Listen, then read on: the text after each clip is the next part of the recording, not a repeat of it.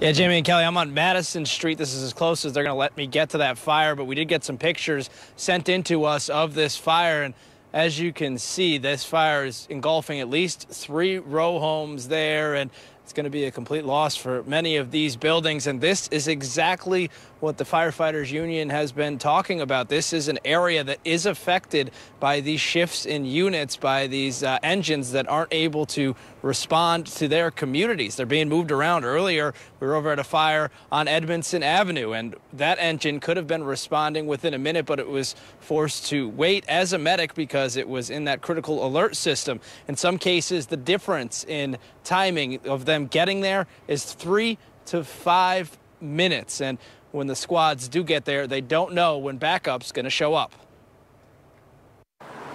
In Baltimore City, 4 engines that could be the difference between life and death aren't the first ones getting to fires in their neighborhoods. Today it went in. It's something the Baltimore City Firefighters Union president brought up to WMAR 2 News on Monday.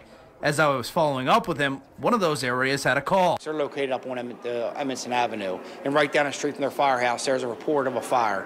Now, is it something?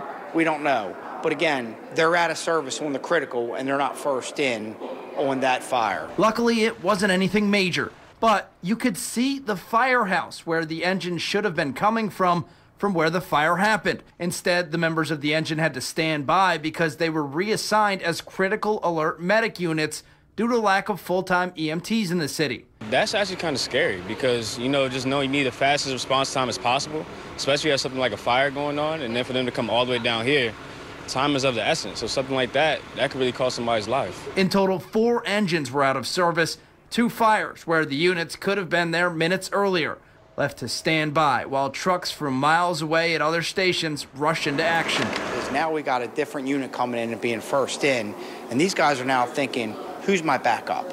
Where are they coming from? Because we got all these units out of service.